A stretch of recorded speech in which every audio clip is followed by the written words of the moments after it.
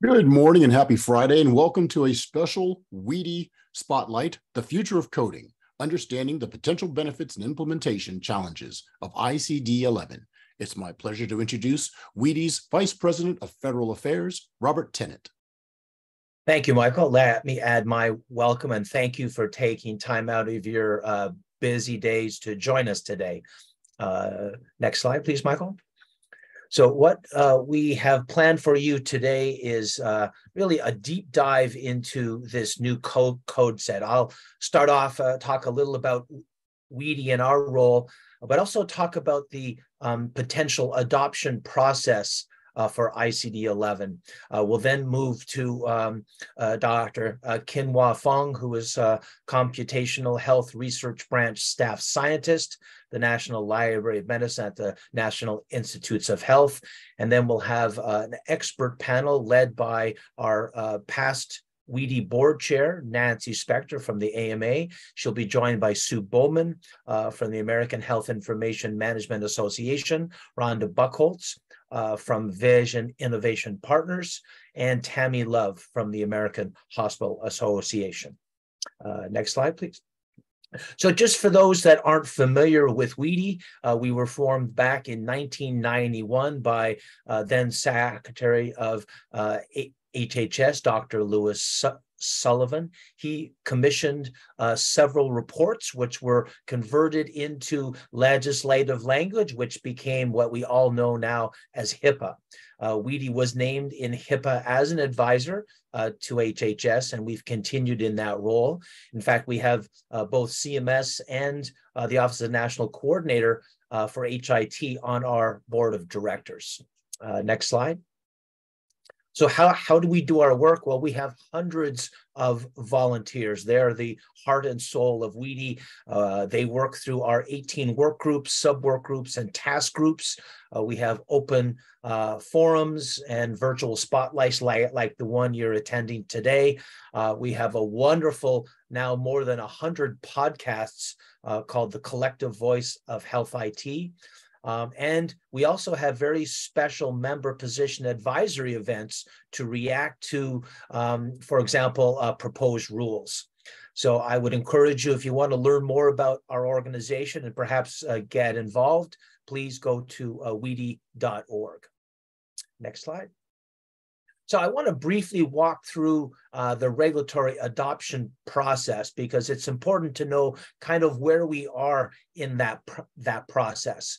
So any review of code sets, potential new code sets is done by the National Committee on Vital and Health Statistics. NCVHS holds public forums. They put out requests for information, which we'll discuss in a minute, and solicit other input from the industry. They and other agencies will discuss the potential of the United States requiring a proprietary clinical modification, which I know Dr. Fung will get into later. Ultimately, the NCHS may make a recommendation to HHS whether or not to adopt ICD-11. That review that will be followed by a review by the department and also a review by the department of any required updates to any of the transaction standards, for example, the claim form that would be necessary to accommodate the new code set. That again would be followed by a notice of proposed rulemaking with a public comment period. And of course, that could follow an NPRM proposing these updates to transaction standards. Once the public comments are reviewed, then HHS could issue a final rule, and then the industry is given usually a minimum of 24 months to come into compliance. Next slide. So where are we now? Well, we all know that ICD-10 has been adopted by the World Health Organization. It became effective January 1, 2022. This federal advisory body, the NCVHS, has sent 2 letters to HHS encouraging research into the code set. They've established a new work group and held an expert roundtable. and they released a request for information back in June to solicit public inputs on the benefits and challenges. They only received 19 responses. I think, unfortunately, the comment period was very short. Now, WEDI did provide comments to the NCVHS, but at that round table discussion in August, they decided to re-release an RFI. So if you go to the next slide. So the reason why we're talking about ICD-11 at this relatively early stage in the process is because of this new request for information issued just in October by the NCVHS. They're looking for additional industry input. Some of the key questions they raised was related to ICD-11 content and US specific needs. For example, which enhancements and classification content would be most useful? What are the potential benefits associated with ICD-11? What standards, systems, workforce, and processes must change to accommodate the new code set? And of course, what financial, educational, and human resources will be needed for implementation? Comments are due to the NCVHS by January 12th. Next. So this is really a unique opportunity. You'll hear from the leading national experts on this code set, but you can also ask questions, and you'll be able to also contribute, because we'll be asking some polling questions throughout the event. But take advantage of the chat feature to make comments, to ask questions, and the speakers will be following the chat, and we'll be able to try to get those questions answered. As always, the slides from today's program and a full recording will be emailed to you following the event. And with that, I think we can go to our first speaker, Kinhwa Fung, MD, MSMA. Again, is Computational Health Research Branch Staff Scientist with the National Library of Medicine at the National Institutes of Health. And Dr. Fung, thank you so much for sharing your expertise today. Thank you, Robert, for the introduction. Can I have my slides, please? Okay, thank you. So as Robert mentioned, I'm from National Library of Medicine, NIH. And in the past few years, I've been doing some research regarding this brand new version of ICD, which is ICD-11. And most of the research I've done in collaboration with NCHS, so the National Center for Health Statistics, not to be confused with NCVHS, which is an advisory body. NCHS, National Center for Health Statistics, is responsible for the creation and the maintenance of ICD-10-CM, which is directly relevant to the question of how we can use ICD-11 in morbidity coding. So in the next 20 minutes or so, I'm going to give an overview of ICD-11, mainly focusing on the differences of ICD-11 from earlier versions. And also, towards the end of my presentation, I will share with you the findings of a recent study that shows, that tries to answer the question whether we need a clinical modification for ICD-11 if we want to use it in morbidity coding. So that will be the second part of my presentation. Next slide, please. So as Robert said, ICD-11 now is the official version of ICD since January of 2022. And on the WHO website, we can see that it's already being in use by at least 35 countries. And the uses include causes of death, cancer registries, primary care, and reimbursement. Next slide, please. So just like all the other previous releases or major versions of ICD, there will be some changes in ICD-11 as expected. So the way I characterize these changes is that I will put them into two categories. So first of all, these are the usual changes, what I would call incremental changes. Like usually there are more codes in a new system, and usually there will be some rearrangement of chapters or even new chapters to reflect the current state of medical knowledge. On top of that, I mean, there are some changes that we call paradigm shifts. These are things that are brand new features in ICD that are not seen in earlier versions. And this include the following three changes. The first one is the foundation component or the foundation layer, and co-clustering, and the embrace and how ICD-11 embraced the digital world is what I would call a major shift from earlier versions. So I'll go into all this in more detail. Next, please.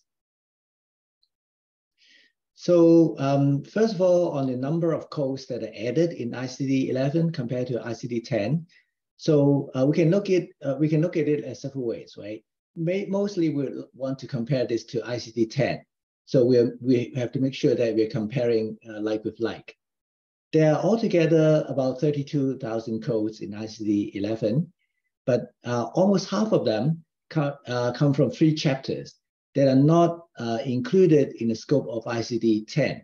So these 3 chapters are chapter 26 for traditional medicine, the chapter V, which is for functional assessment, and also chapter X, which is for extension codes, which is only used for post-coordination. So if we disregard those 3 chapters that are not in ICD-10, and we compare directly the number of codes that can be used for coding, which means that they are leaf level, or we call the lowest level codes that are used directly in coding, disregarding those high level codes that are mainly used for navigation, we have an increase of about 20% over ICD-10. So, which is a moderate kind of increase, and not really spectacular. So, I mean, which is seen in earlier versions, earlier upgrades of ICD classification 2. Next slide, please. So in terms of the chapter organization, so as I mentioned earlier, ICD-11 has 28 chapters, and 3 of them are not seen in earlier versions. So I will not consider them as comparable directly to ICD-10. So we have 4 new chapters if we regard the last 3 chapters. So chapter 3 and 4 are diseases for blood and blood-forming organs, and also disease of the immune system. They're not really brand new chapters, because in ICD-10, we have a chapter 3, which combines the 2. So basically, what ICD-11 does is just separating the blood diseases from the immune system diseases into 2 chapters. But chapter 7, sleep-wake disorders, and chapter 17, conditions related to sexual health, these are brand new chapters and probably reflect the significance and importance of these diseases in the medicine overall. Next slide, please. So next, I'll go into those the brand new features or characteristics of ICD-11 that are not seen in earlier versions. So the first one I would like to talk about is the ICD-11 Foundation. So what is this new foundation? So basically, it is a knowledge base from which the classification, which we know ICD to be, they are derived. So the idea of building a foundation is that we have a knowledge base which is free from the constraints of a statistical classification. So for example, the foundation is also a hierarchical structure, but the depth is not limited. In a classification, in a classical way, for example, in ICD-10, you have a certain number of digits, right? And that limits the depth of the hierarchy that you can have, like in ICD-10. But in ICD-11 Foundation, that limit is no longer there. So you can have a foundation that is you can have as deep a hierarchy as you need, right? For that purpose. And also in the foundation, you can have multiple parenting. For example, stroke will be classified both under neuro and vascular diseases. And you don't need the residual categories like not otherwise specified NOS or not elsewhere classified, which are mainly necessary in a statistical classification. And the foundation is being continuously updated so that it's almost updated daily. So there's no limit as to the time for which you can have changes in the foundation. And apart from the foundation, the main purpose of the foundation is to generate linearizations. This is another new term, but it's not a new thing because linearizations are exactly the same things that we use in ICD-10 or ICD-9 for coding. So the main linearization in ICD-11 is called MMS, or the mortality and morbidity statistics, and is comparable to the tabular list of codes in ICD-10. So the linearizations are derived totally from the foundation, but they need to be timestamped because they're used for coding, and there is a need for a clear versioning so that people are using the same version to code their statistics.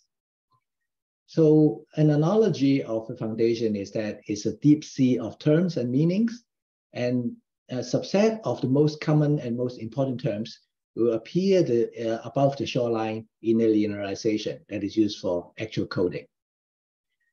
So the foundation is much more comprehensive and has a lot more codes or codable entities compared to our linearization like the MMS.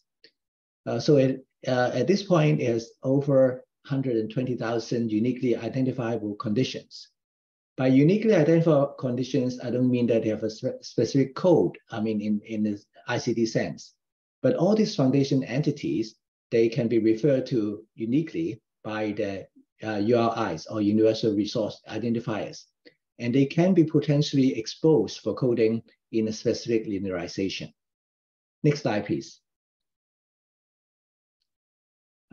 Yes, so this is showing the difference between the foundation and also the linearization. On the top is a browser for the foundation. As you can see from the top left corner, top right corner, there's an update date of a certain date. So it's being frequently updated. And in this example of cerebrovascular disease, it is shown that there's multiple parents, and is only possible in the foundation. And below, you have the browser, which is looking at the MMS, and it's showing the same condition, cerebrovascular disease, but the only parent is disease of the nervous system. And you have residual categories like the cerebrovascular disease unspecified in the MMS, which is only present in the linearization, but not in the foundation. The next slide, please. So another feature which is brand new in ICD-11 is what we call post-coordination. In ICD-11 terms, it's also called code clustering. This is the idea of allowing combination of existing codes to generate new meanings. So ICD-11 allows two kinds of post-coordination. And the first kind is that we can combine two stem codes together. Stem codes are the codes that are used in coding generally. I mean, from the earlier chapters, from 1 to 25. And the syntax is that these two codes will be connected by a /. So say if you want to code this condition, urinary tract infection due to extended spectrum beta-lactamase producing E. coli, you can combine GC08.0, which is urinary tract infection, site not specified due to E. coli, with this code MG50.27, which is extended spectrum beta-lactamase producing E. coli. Another form of post-coordination that is allowed in ICD-11 is that the main code can be modified or qualified by one or more extension codes, which is a specific chapter in ICD-11. So, and the syntax is that the two codes will be connected by an ampersand. So for example, if you need to code tuberculosis of prostate, you can use the main code, which is tuberculosis of the genitourinary system, and qualify this with the extension code of prostate gland. So, sorry, can we go back to the previous slide? Yes. So we have altogether over 14,000 extension codes. And you think of the if you think of the combination of the main codes and the extension codes, and also the combination of the main codes, you can have potentially millions of different combinations. Next slide, please. So the third brand new feature of ICD-11 that it totally embraces the digital world. So for example, there are various web browsers, like the browser for the foundation, browser for the linearization. So the main one is MMS. We also have other linearizations like a primary care or low resource setting linearization, and also a linearization for ophthalmology, for example. So it has various coding tools that is available free of charge online. And also ICD has some web services and resources that are not found in earlier versions. For example, there are application programming interfaces or APIs that allow the direct or programmatic access to ICD-11. So there are also other resources like an implementation guide, reference guide, and also training videos online as well. And also, last but not least, the maintenance platform is also online. And if you sign up, for an account, you can make comments and make proposals online, which facilitates the maintenance process. Next slide, please.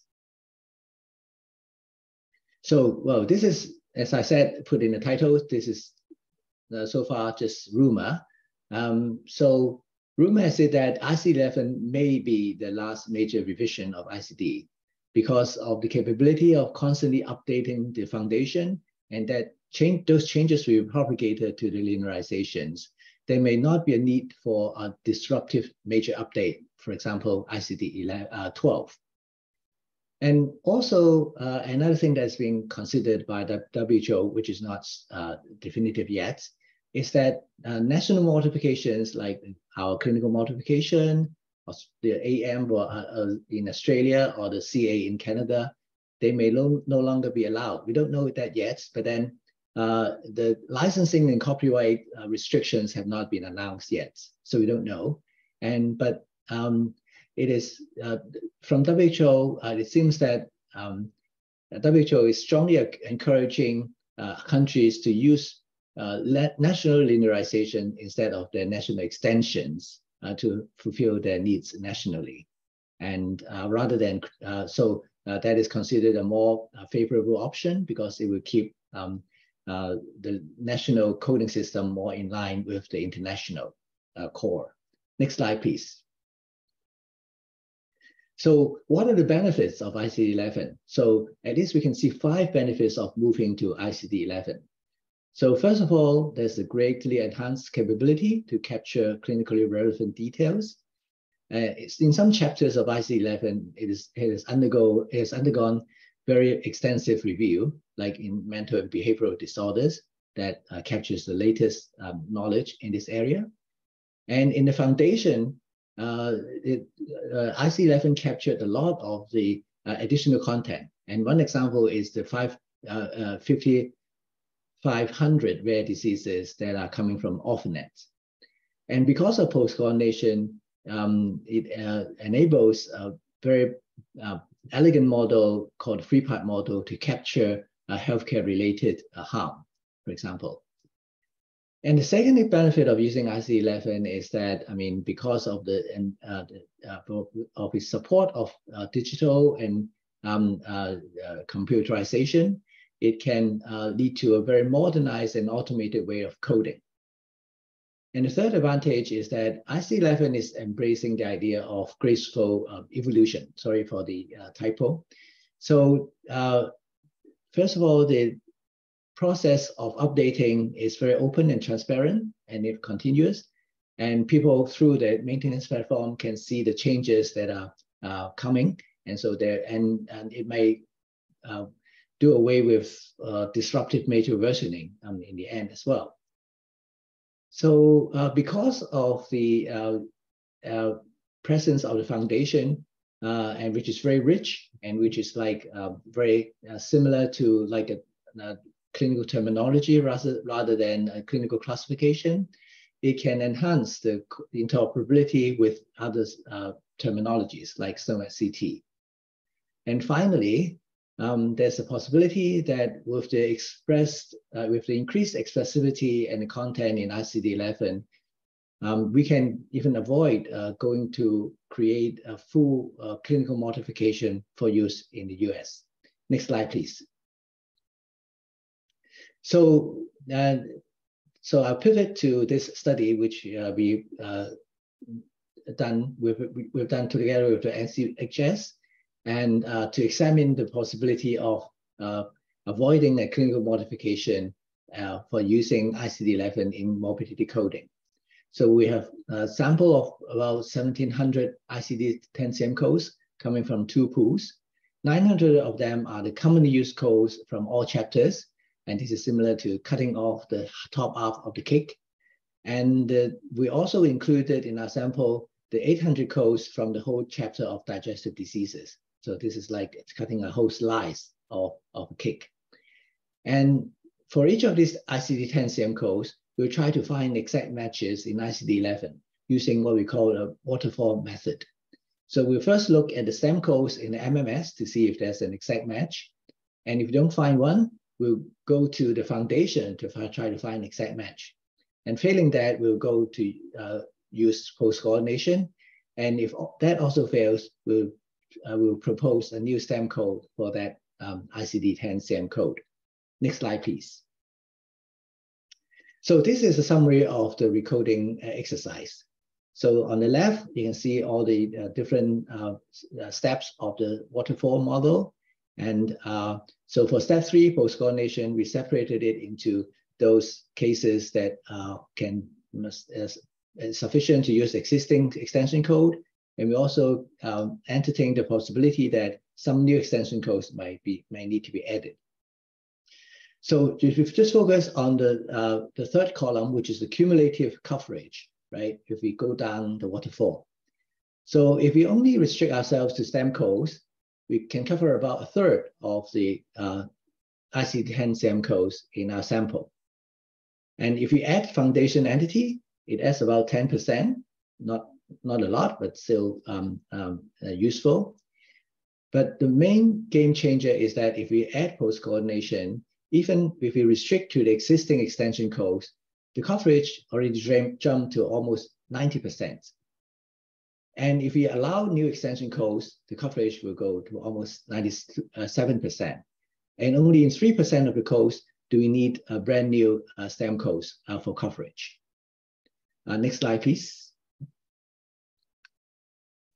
So how do we interpret these results? So overall, we think that it's encouraging that we can cover a lot of ICD-10 codes with the existing ICD-11 codes.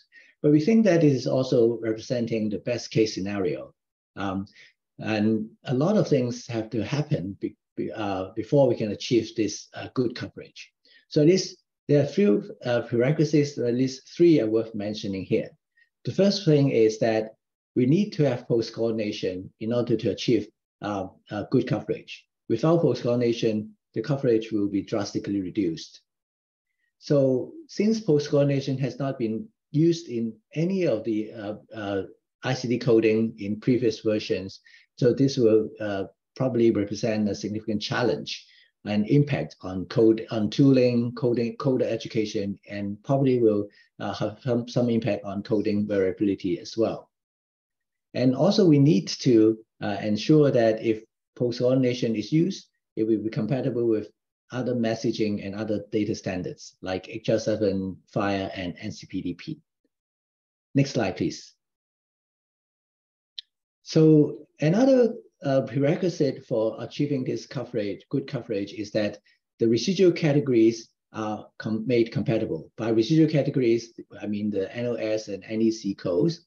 And in our exercise, we assume that if the wordings suggest that these residual categories match, then we'll take them as a complete match.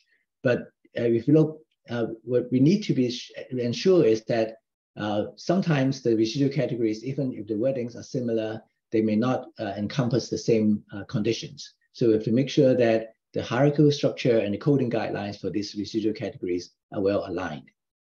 So the third prerequisite is that with ICD coding, there's a need for coding guidelines, which include inclusion notes, exclusions, and also an index lookup notes. Because these are very helpful to guide coders to know the boundaries of a certain code. So in our previous study, we found that almost 10% of the coding matches are associated with potential conflicts in the coding guidelines. And some of these conflicts may actually affect coding in specific situations. And the most severe coding guideline conflicts can actually render a code unmappable. And I have an example here. Next slide, please. So in our study, we found that this code, fecal impaction K56.41 in ICD-10-CM is not mappable to ICD-11 because in ICD-10, fecal impaction is put under K56, which is paralytic ileus and intestinal obstruction without hernia. And there's a specific exclusion under fecal impaction that excludes constipation. But if you look at the ICD-11 in the bottom half of the slide, you can see that fecal impaction is an inclusion term of constipation. So that means that what is meant by fecal impaction in ICD-10-CM is very different from what its meaning is in ICD-11. So this will make these two terms, even though they seems to be lexically exactly the same, they are not equivalent and they're not compatible with each other. Next slide, please. So in summary, our finding is that using a linearization specific for the US and also augmented by post-coordination and the existing capabilities of post-coordination, ICD-11 can represent almost 90% of the ICD-10-CM codes we examined in our study. So our conclusion is that it will be a huge missed opportunity if we embark on the full clinical modifications like we did with ICD-9 and ICD-10 without considering alternative approaches.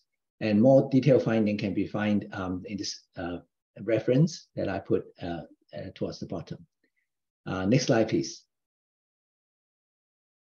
So what are the benefits of avoiding a clinical modification? So there are at least 4 benefits that we can see. First of all, we can avoid the cost of creating and maintaining an ICD-11-CM. And if we can do away with a clinical modification, we think it can cut at least, several years of preparation that needs to go into the adoption of ICD-11. So we can have an earlier use of an up-to-date and international medical classification. The third advantage is that if you do not create a full-fledged clinical modification of the ICD-11, we can avoid the potential divergence of the coding system used in the US from the international core. So even theoretically, and the clinical modifications should be fully compatible with the international core. But however, in the case of ICD-10-CM, we found cases in which this is not true. For example, in ICD-10, there's a category of code called E14, unspecified diabetes mellitus, which is not found in ICD-10-CM because diabetes unspecified is coded as type 2 in ICD-10-CM coding. And the code K68, disorders of retroperitoneum, is not found in ICD-10. So if we can avoid this divergence, it will ensure a higher degree of interoperability between the US version of ICD coding with the international statistics.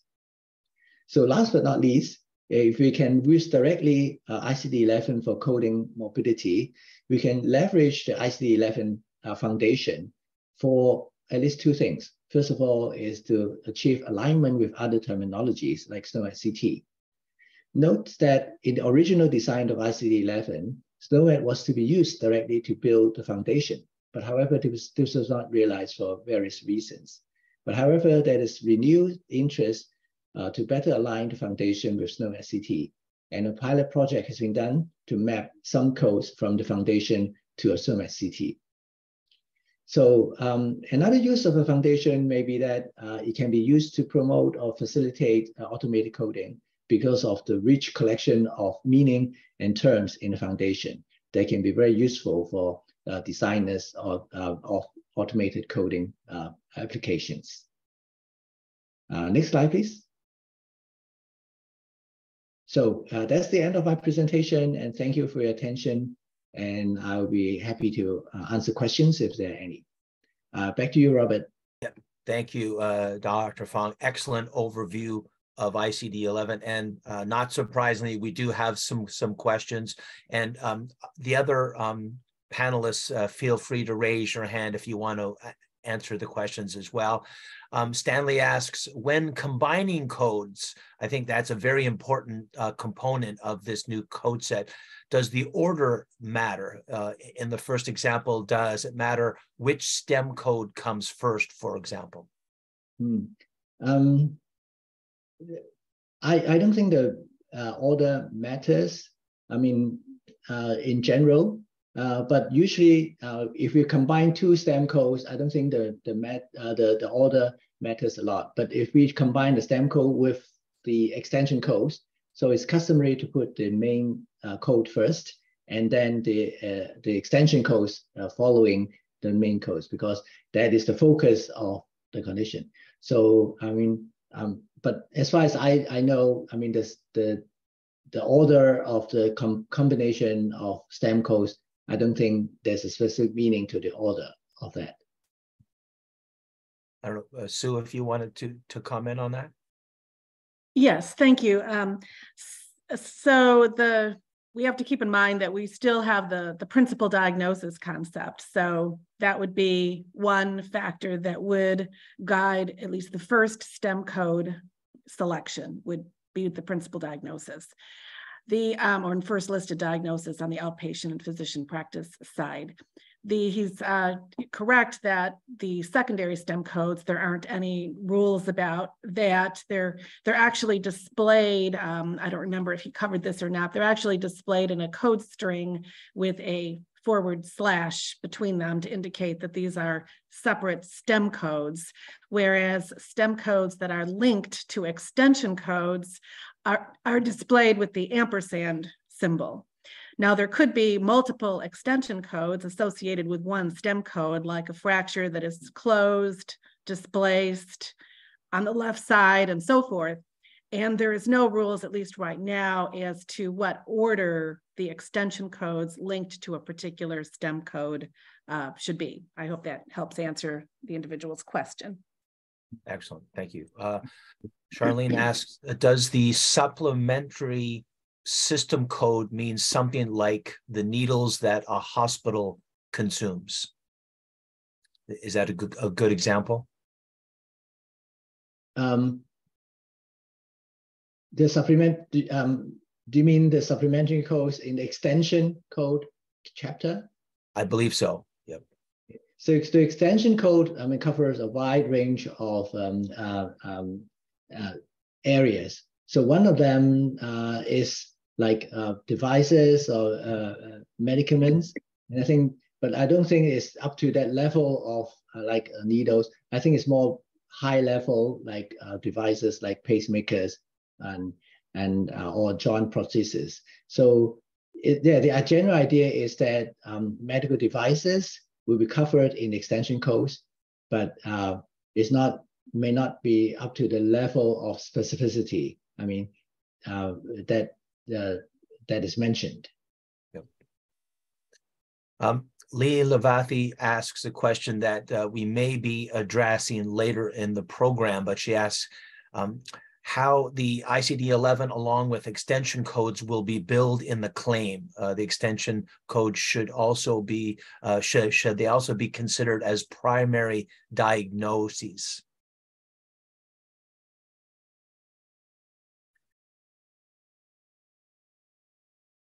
And again, that may be something that we'll address. I don't know, Sue, maybe later in the program. Yes, I'm sure the panelists will discuss this later, but just as a brief response, the post coordination and how those extension codes are going to be built is certainly one of the challenges, and how our claim forms are designed that will need to be addressed. And one issue that has not been addressed in the US yet is which extension codes the US is going to consider mandatory. Right now, all of the extension codes are considered optional by WHO. So the expectation is that individual countries will select which extension codes should be reported, and they may have like some that are mandatory and some that are even optional within the US. Because if we used all of them, that would be a sort of infinite number of combinations of codes, which could get to a quite lengthy code string. And some of the extension code categories may be less useful in the US. And there's also things like multiple staging systems, which we might pick which one we're going to use, for example. But I'm sure there will be more about that later. Yeah, I appreciate that. And Christopher asks a question. Oh, go ahead. Just want to piggyback on Sue's answer, is that which extension codes are mandatory. And I think if you look at ICD-10-CM, right, there are certain areas in which, I mean, when you look at it closely, you think, okay, we are already using some notion of a post-coordination. For example, in the injury code, you have the initial encounter and the subsequent encounter and so on, right? For almost every injury code, you add on that the 7th digit, right? That is very similar to the idea of adding an extension code to an injury code that says, okay, this is the initial encounter, this is a subsequent encounter, and so on, right? If you think in terms of that, then we can even argue that in ICD-10-CM, there's already a rudimentary notion of using post-coordination. And because of that, you can imply even that the idea of specifying whether it's initial, subsequent, or sequela is a mandatory extension code that you need to use if you want to use that convention to apply directly to ICD-11 coding. So I would say that, I mean, it's very much in ICD-10-CM, it is evident what is mandatory or not.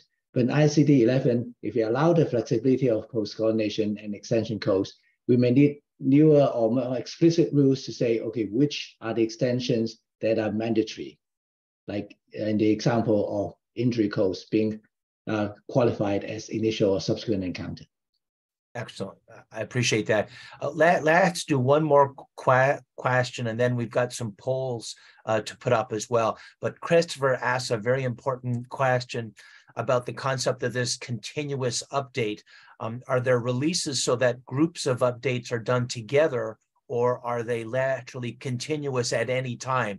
And he references the challenges when validating that the codes are valid for date of service when receiving the claim. You can imagine if they're changing, minute by minute, it's going to be extremely challenging. So I think most of the coding will be done through a linearization, like the MMS is the main one. The MMS has fixed time-stamped releases, like it is the 2022 February release or 2023 January release. So that will be fixed in time, at least before the next update. But what I'm talking about, the continuous update only happens in the foundation, which changes, with the day and with the editing that is being done constantly. But the foundation is primarily not used for direct coding. So that is not, that will probably avoid the problem of using different versions. Everybody is different, using different versions in coding. I appreciate that. I'll just say, Marashak comments, if the codes are evolving, then the DRG classification system would also have to evolve to keep up. So a very important point. So Michael, I think we have about 3 poll questions to put up on the screen. You can pull the first one up. And the faculty, feel free to look at the questions in the chat. There are some you may be able to answer in the chat. So the first, were you involved in the transition from ICD-9 to ICD-10?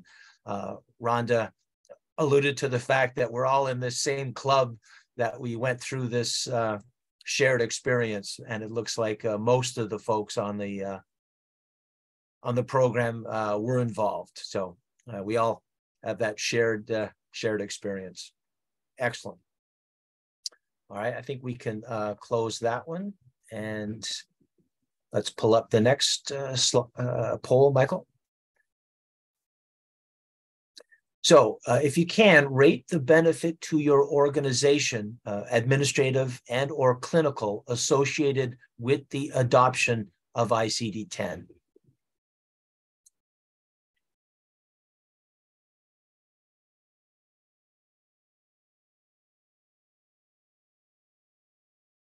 It's like somewhat beneficial is the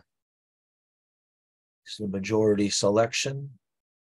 But there's certainly mixed opinions on that. All right, I think we can close that poll. I appreciate everybody answering. And I'm gonna go to one. You can pull that slide, the poll back up, Michael. I have another poll going on right now, Rob. Okay.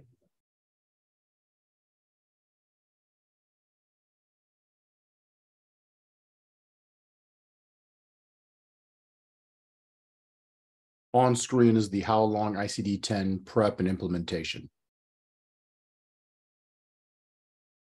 Keep that up a couple more seconds. Yeah, so it took a long time, I think, is the bottom line here. So yeah, 2 to 3 or more than 3 years seems to be the average. Great. All right, Michael, was that the last poll for this section? I believe so. That was the third one. We skipped number 2. Great. All right. Well, thank you all again for contributing to that. And with that, I'd like to ask Nancy to begin our next panel discussion. Thanks so much. Thanks, Rob. So I'm going to now invite Sue Bowman and Rhonda Buckholtz and Tammy Love to have a little conversation and talk about some of the aspects of implementation. And I'll ask them some questions, and then we will save some time at the end to answer some of your questions. So go ahead and add to the chat any questions that you would like to ask of them. So I guess just to get started, now that we're hearing more about the new structure of ICD-11, can you talk about what you see as potential benefits of ICD-11 as it relates to like return on investment, reduced burden, automation, anything else that you want to bring up? Let me start with Sue. Sure.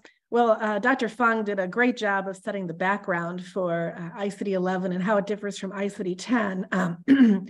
So clearly, more up-to-date scientific knowledge is one of the benefits. And I think one of the huge benefits is that ICD-11 is able to include a lot of medical and technological advancements, excuse me, that are just not even possible to add to ICD-10 just because of the fundamental structure of ICD-11. So I see this whole concept of the foundation layer with the knowledge semantic database, and then the linearizations coming off of that. It's just a huge potential to really keep it up to date with medical knowledge, and also hopefully limit or even eliminate the idea that we may have to have an ICD-12, that there may just be modest updates to it as we go forward. As Dr. Fung mentioned, the foundation layer is continually updated,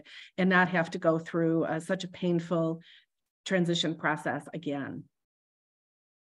Tammy, from your perspective, what do you see as benefits?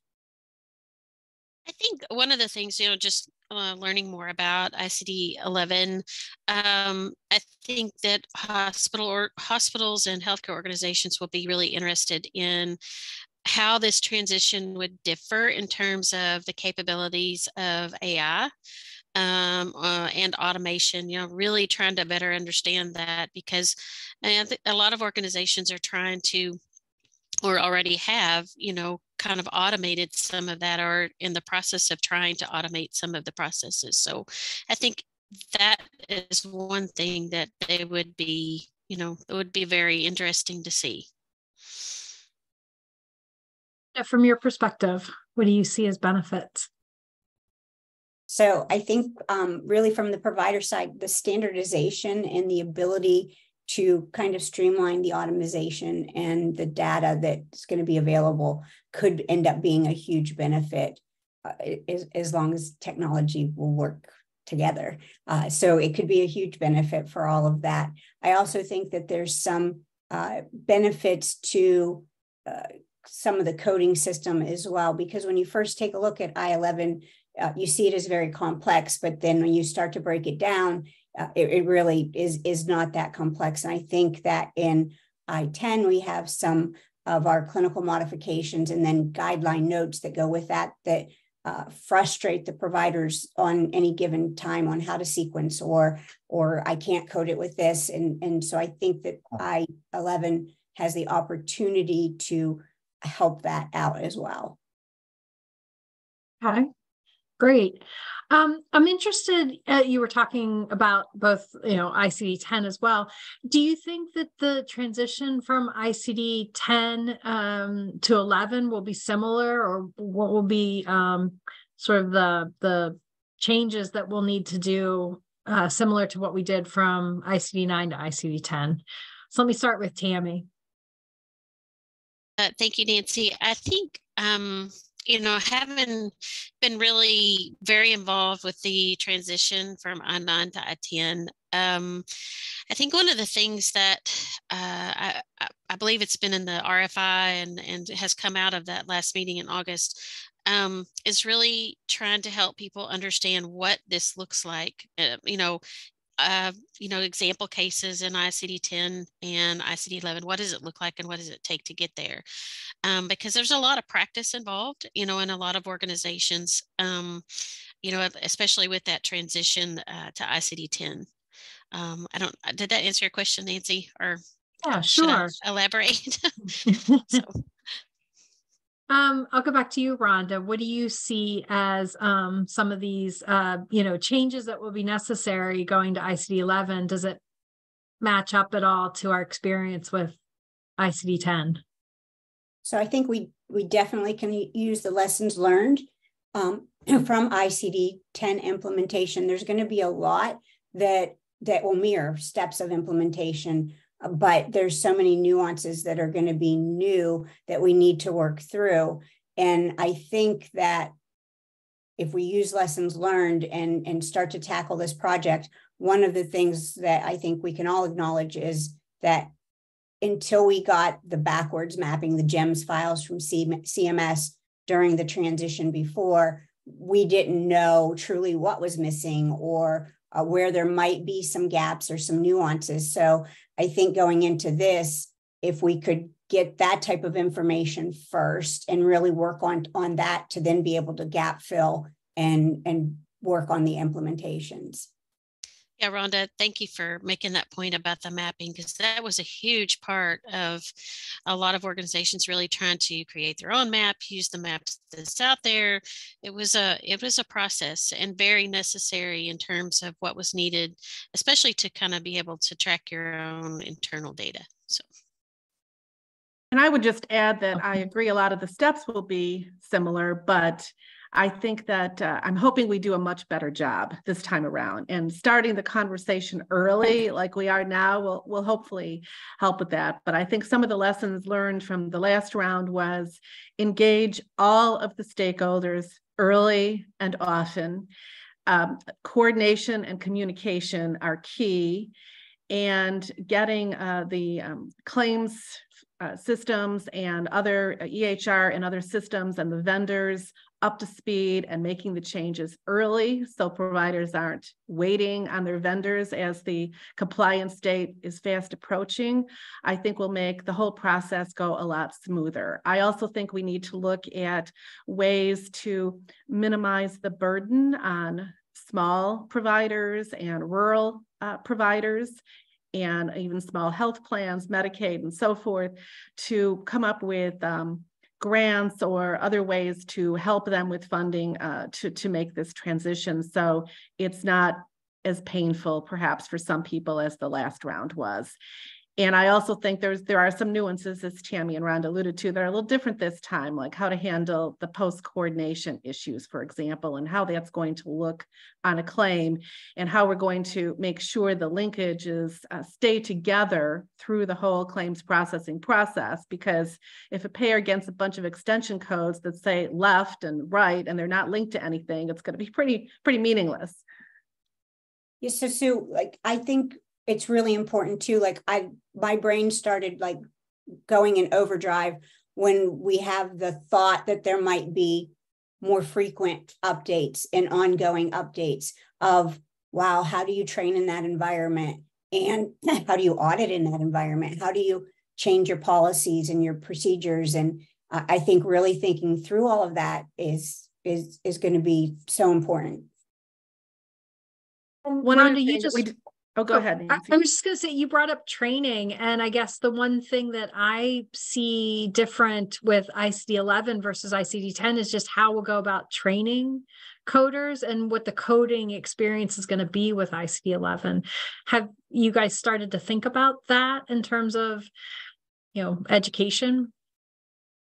I think some of us are still trying to understand ICD-10 sometimes, but I mean, it's been out there a while, but I think that's going to be a bigger challenge. It just feels like to me, just knowing what I know at this point in terms of education, but I could be wrong. It's more about the nuances and how those concepts work and how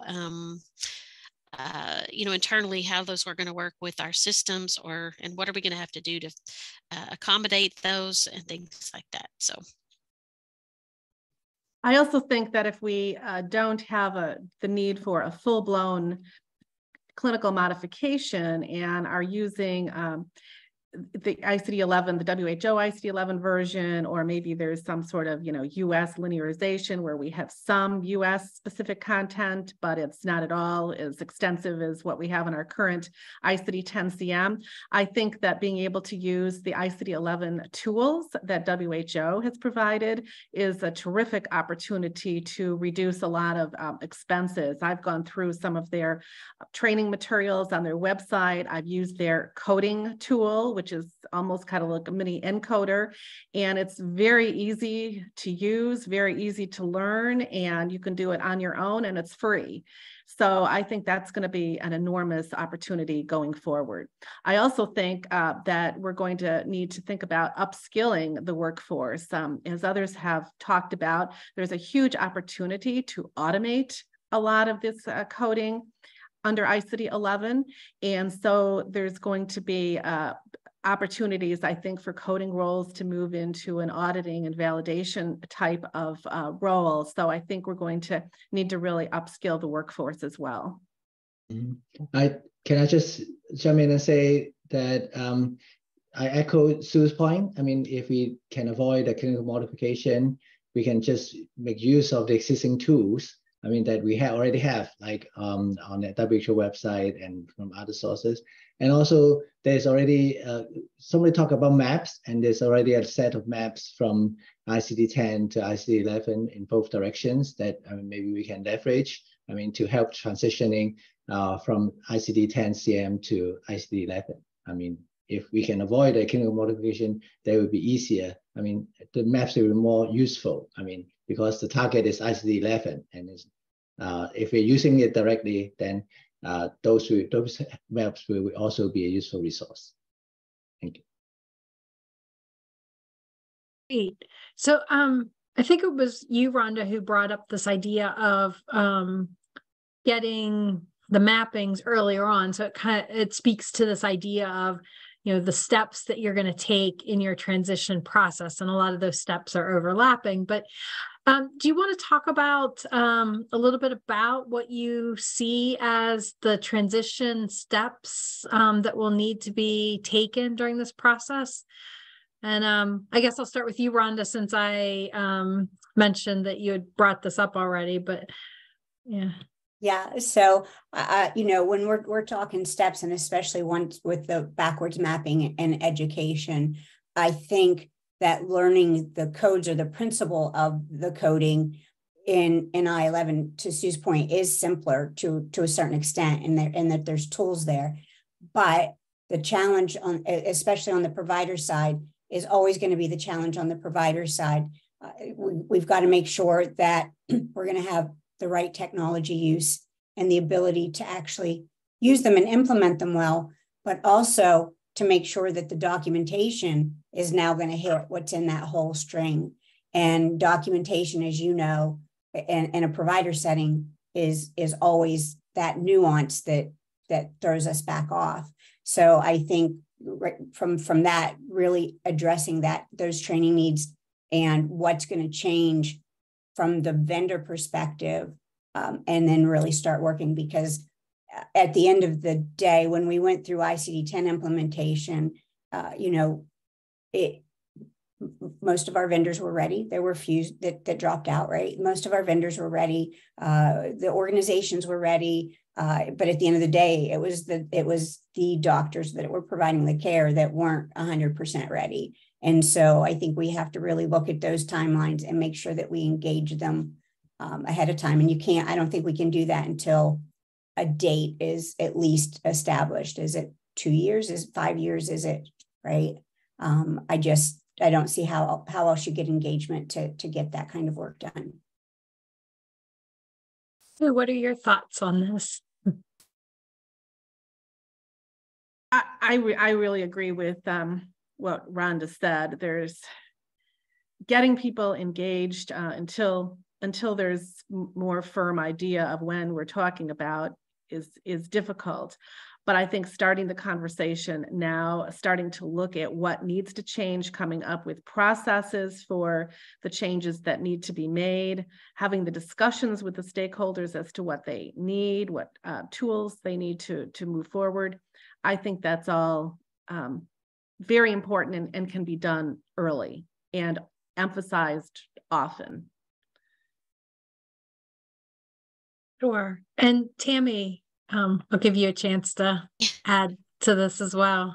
Yeah, I can echo everything that Sue and Rhonda said. And, the one thing that I would add is just, trying to working with all of your payers. And I think Rhonda had mentioned all the vendors. That is a huge undertaking, depending on the volume of payers and vendors that you have and within the organization that you work in. I think the documentation, again, Rhonda, you said that about really working with your physicians and you can't engage them too early, because they don't want to hear about it until we have a firm date. Truly trying to understand what are the changes going to be in terms of, do we document differently? How is it different? How is it the same? And incorporating those concepts in our EHRs and our physician education. So you bringing up the point about the vendor, it makes me think about, again, going back to the sort of smaller providers, the practice side of providers, that many of them rely on their vendors for their practice management system updates, their EHR updates, all of that software system changes that are necessary. There's a lot going on in health IT right now. I guess the sort of asking it as a question, but I don't know if it's really a question other than to say, there's a lot of other, requirements, priorities, changes that are going on. How do you think the industry is, going to react to that or prepared for that? I know this was a big question.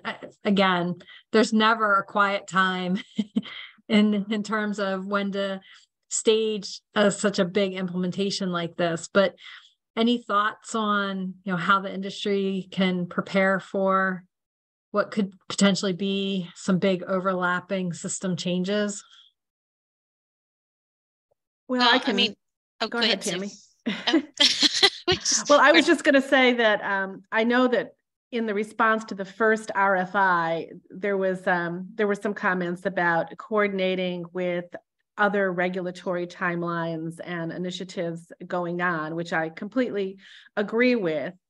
But I also say that, which is something we experience with ICD-10 as well, that we don't really have a quiet time in healthcare where, well, now nothing else is going on. Let's do ICD-11. So, there was a lot of comments about, well, wait till these things are done, TEFCA and some of the other things going on. Wait till all this is done. Well, that assumes that when those things are done, we're not going to have new regulatory deadlines and issues that need to be addressed. So somehow we need to work ICD-11, into the process, and we can't think we can just sort of save it for when there's nothing else to work on, because I have, in my whole career, I've really not seen that period of time.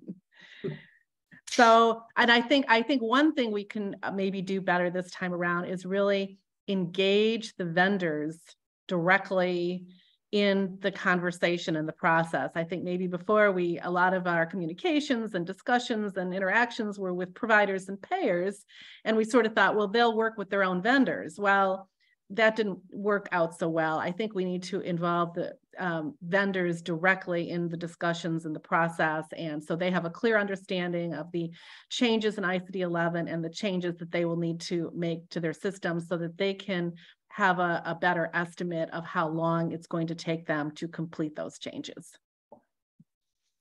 Yeah, based on the poll, I mean, we already saw that, those that responded, it was 2 to 3 years or beyond 3 years in the preparation. I mean, it would be hopeful that it wouldn't take as long this time, because it's pretty fresh in our minds. The most recent transition, really kind of, I guess, dusting off that list to see all of the things that, we did with that transition, and what are the things that we're going to have to touch now, what's new, what's what we may not have to touch this time, but probably all of those things, and maybe some additional things just based on the concepts of ICD-11 versus ICD-10. I'm just going to chime in and say, right, if we're imagining a space where we make it easy for us to be able to implement from the provider side, like my docs are tired, they're tired, remove some of the regulatory burdens like we talk about with other weedy work groups and that type of thing. There's so many regulatory burdens that are placed on providers right now. To throw another change like this onto them, I don't know how you create an environment where they can succeed in that. So I think it's something you have to think through, and it's not anything that's going to go away. None of us have that magic wand, but I think we have to really consider those types of things. That's a good point, Rhonda. I think everybody in healthcare is tired because it is very regulatory heavy all the time. So. And you were just talking about, and speaking about people in the health system who are tired. The last time around, we heard a lot of the coders saying, "Oh, I'm retiring before this gets implemented. I'm done. I can't do ICD-10." And I'm guessing we're going to hear some of those similar reactions to ICD-11. What is the workforce like there? I mean, there was a lot of concern with ICD-10 that there were a lot of retirements, and was there going to be sort of that fresh new generation of coders coming up? Do you have a sense of the workforce? Well, I can start. There certainly is still a coder shortage out there, but one opportunity for ICD-11, I think, is with increased automation of a lot of the coding. we can hopefully, that will hopefully help with that situation, because we may not need as many actual coders to do all of the manual coding. So that's the hope, that we can automate a lot of these processes and help to alleviate the coder shortage. And hopefully the coders that are out there will find ICD-11, an exciting opportunity. And a lot of them I've heard from, maybe not all of them, but a lot of them actually found learning ICD-10, was not as horrible as they might have initially anticipated, and they actually like using it now. So maybe going through that process once, a lot of them had not been around for the previous version change, so it was a kind of a new thing for them to go from 9 to 10. So having done that once, hopefully they'll feel more confident and comfortable moving forward with ICD-11. But I think once people take a look at it and start playing with the coding tool, it's actually kind of fun to use, I would say. And it's very clear and understandable in a lot of ways. And I think that will be encouraging. But I think the opportunities for AI and automation, as Tammy had mentioned earlier, are huge for to address the coding workforce issues. Yeah, I agree with Sue. Go ahead, yeah, Rhonda. No, sorry. Yeah. To Sue's point, we heard a lot of people that said they were going to retire. Probably a whole bunch of us on this call also made that same joke. But if you guys remember, AAPC actually required a new test to certify that they were proficient in ICD-10. And I can tell you, obviously there's always concerns that people will say, no, I'm not going to do this. So that did not happen. It was a very, very, very small percentage of coders that said, I really am done.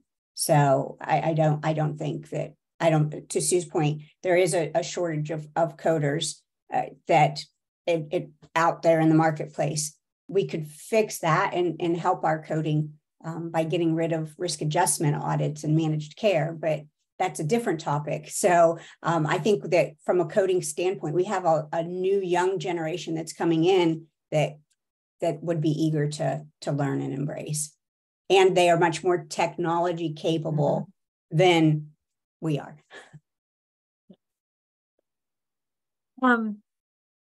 And I was just thinking about thinking about the data as well. We've been talking very much about sort of that coding for probably payment and reimbursement. I think that's kind of been implied in a lot of what we've been talking about. But really today, and maybe it's not that much different from what it was before, but it seems like our awareness of how those diagnosis codes are used in so many other ways after that initial coding. Can you speak at all to, again, probably sort of know where you're going to go with this, but speak at all to those other uses of the diagnosis codes and what ICD-11 will bring to that? So like the public health, the social determinants of health, the, disease surveillance, case management, all those other activities that happen after the patient's seen when we're that diagnosis code. Tammy, do you have any thoughts about ICD-11 for those uses? I think it's going to help in some ways and maybe present challenges in other ways. And one of the things that came to mind that I know there was a tremendous amount of time, spent on in terms of all your NCDs and LCDs and updating those, or not me personally, but working with the organizations that do update those, and how this ICD-11 will, benefit that. I don't know, that's, for me, it's kind of one of those things to be determined. Maybe Sue has a better idea on that, but I just thought of NCDs and LCDs all of a sudden.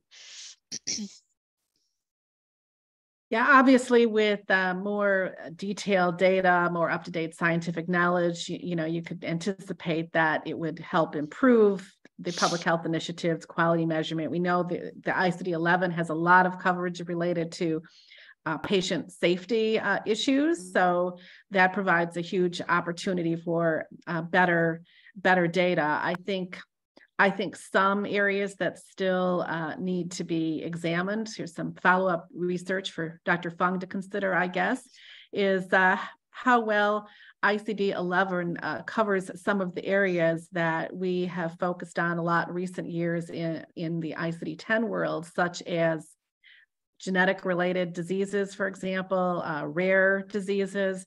There's a lot of rare diseases content in the foundation layer, but not as many as some of the codes we have in ICD-10-CM in the MMS, the linearization level. So looking at how that content fits with what we have in ICD-10-CM, what we actually really need to have codes for.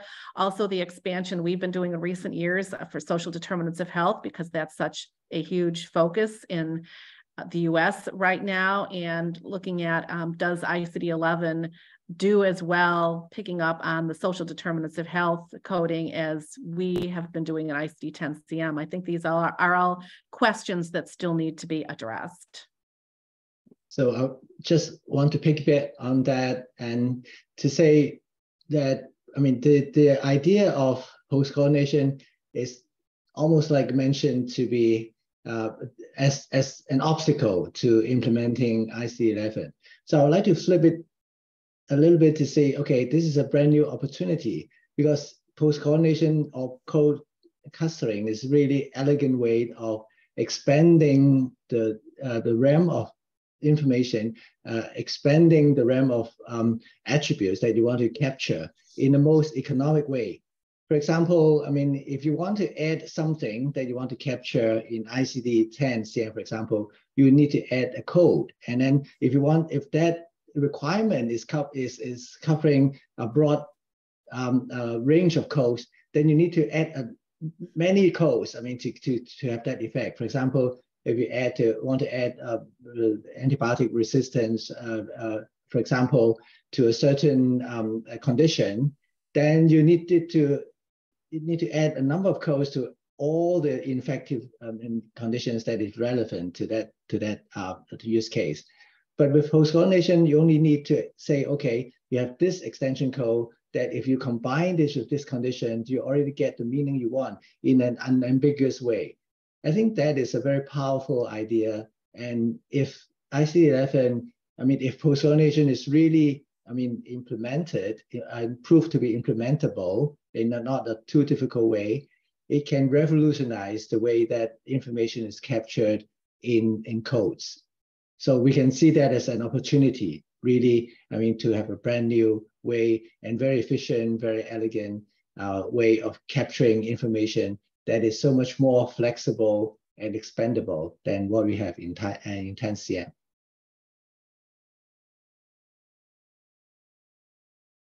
Great. I think it might be interesting. We've been talking a lot about, these different steps in a implementation process. Let's, Michael, do you want to bring up the poll that talks about the hurdles? What were the largest hurdles for ICD-10 implementation? And I know this is about ICD-10, but just getting a sense of where we had challenges in the past, which could help us to drive then how we plan for the ICD-11 implementation. So let's see what folks had to say were their biggest hurdles.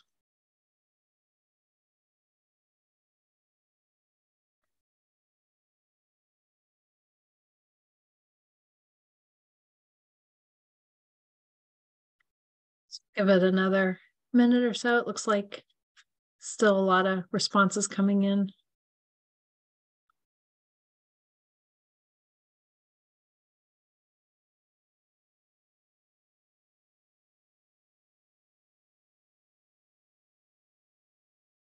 Okay, looks like we've got a pretty good response there. And it looks like really those challenges with the software system upgrades, that seemed to be the winner in terms of the hurdles. I'm kind of surprised that the financial resources wasn't higher up, the ICD-10 training being second highest, and that decreased productivity. Looks like that one came in third. So interesting. Any reaction from our panel about what you're seeing there? Is Does that track with what you were hearing as well? It doesn't surprise me on the software challenges, policy upgrades. I mean, that is a lot of it was a lot of work so, for that transition for sure. So I'm going to tell you, I'm surprised by two things. One, just to your point, Nancy, the financial resources, because that was cited so often during ICD-10 implementation. But then I think Sue and I can, and Tammy via, right, can say training. How could that have been a struggle? We offered it so many ways. But yeah, so I am surprised on the training and the percentage that it's that high. Mm. Yeah, I'm a little surprised on the training as well, particularly since we had so many delays and then people were retrained. And I had a lot of coders telling me, well, I know, I've practically got ICD-10 memorized. I've learned it so many times now, getting ready for the new compliance date. So that one does kind of surprise me, but not at all the systems upgrades. As we had talked about earlier, we know that some of the vendors were behind in getting their systems upgrades finished, and it was creating a lot of stress and challenges for the providers. So hopefully we can do a better job with that the next time around. And with some of the training resources the WHO has, that might help alleviate some training stress and cost going forward. And we're hoping with the opportunities with being in a different digital world now, even than when we implemented ICD-10, but hopefully the opportunities around AI and automation as we move into ICD-11 will alleviate the productivity declines and that we saw when we transitioned to ICD-10. Okay. I was looking at the chat, so transition and answer some of the questions in the chat. Although Rhonda and Sue, you were both answering questions along the way. So I was trying to find if there were any that we really didn't hit on.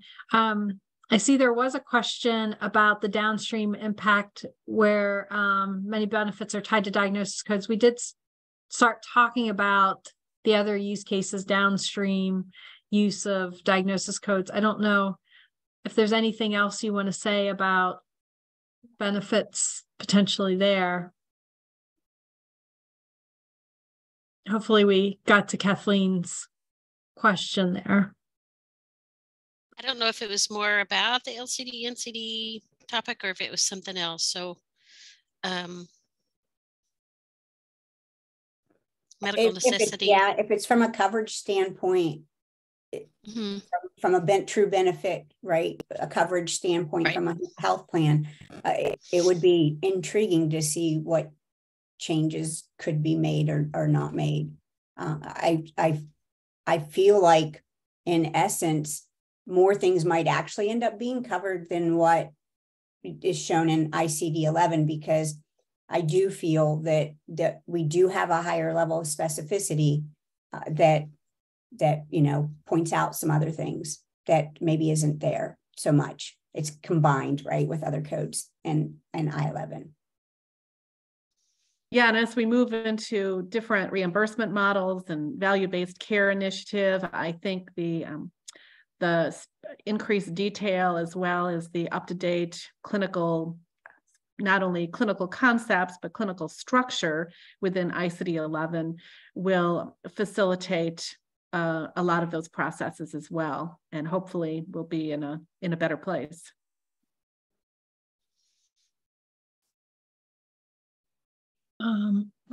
I see that there were some questions that were sort of technical in nature, and one of the questions was asking about the fact that there's the / sign and the ampersand sign used in the coding. Now that's with the extension codes or the post coordination, but how those are characters that are already used in IT coding scripts like HTML. So I think that's potentially, and probably not for us to answer right here, but something that will need to be looked at. one comment I can add to that is that will need to be something I think we discuss in the U.S. is how we handle the linkage in claims processing and EHRs and other systems. I think there has to be a way, obviously, to display the end code. And one thing I should point out is that if STEM codes are unrelated to each other, they're listed in separate fields, separate lines or whatever, just like today. So if you have diabetes and pneumonia, you know, they're not linked with a / or anything else. They're completely separate codes, just like they are today. The / is used to link STEM codes, and the ampersand is linked to show used to show the linkage with extension codes. But I think within systems, there's ways to just do that in the background to link it. The challenge will be making sure the linkage crosses systems and doesn't get lost along the way, so that you have a bunch of extension codes and a bunch of STEM codes and no idea, you know, what goes with what. That's kind of my concern. Or I guess even worse, they're linked to the wrong thing. So I think there's a variety of ways that can be done, you know, in the back end. But then when you're displaying the full code and trying to show what goes with what, there will need to be some sort of way to do that. To say, yes, you know, the left goes with the breast cancer and the right goes with the fracture, and not the other way around, for example, or no idea where it goes. So I think that's going to be some challenges for the U.S. to figure out. And really, the U.S. is a little bit more unique in this regard. This level of force coordination is new for other countries as well, but some other countries have done it more than the U.S. has. Dr. Fung raised a good example about the initial and subsequent encounter, which is a kind of post-coordination. But a lot of other countries have already done that with laterality, where they have a separate data element for laterality and do not have all the pre-coordinated codes to identify laterality that the U.S. has. So they're a little bit further ahead in thinking of how to link different codes together than we are. Got it. We're actually coming up towards the end of our time. Like I said, I was seeing a lot of the entries in the chat were either answered or were more so comments and not necessarily questions per se. So Rob, should I kick it over to you to do a few wrap-up comments? Yes, Nancy, thank you so much for moderating that excellent panel. A really interesting discussion, a look ahead at some of the issues we'll need to address if we do, in fact, move to ICD-11. I did want to reiterate, and we had a question on this in the chat, that HHS has not made the decision yet to move forward. We're much more so in the fact-finding stage, and I am going to put in the chat again the link to the NCVHS request for information on ICD-11. That is the catalyst for this program today.